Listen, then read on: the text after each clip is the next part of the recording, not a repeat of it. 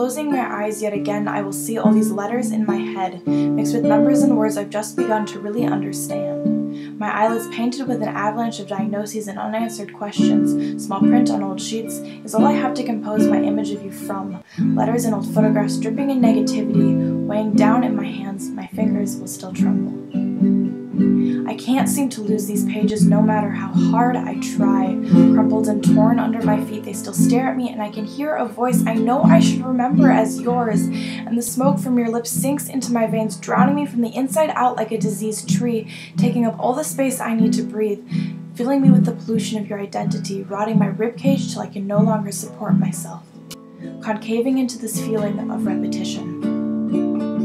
And all I can think is that your eyes are shaped like mine, but still, I haven't seen them in years, and they could have changed so much. Still, what if I start to see the world like you? Wallpapering my mind, I see myself in your shoes, and it feels so inescapable.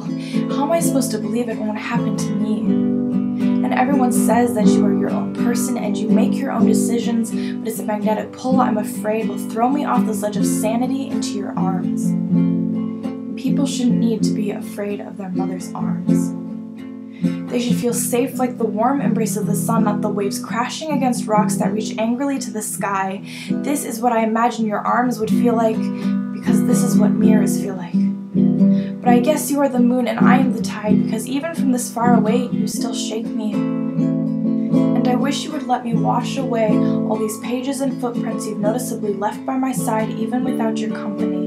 And I've tried to learn history so I won't repeat it in the years that keep slipping by without you. And just like the oceans my eyes have shed reflecting the new moon's invisibility, I look in mirrors attempting to wipe away all traces of you on my skin. But nonetheless, I'm still afraid.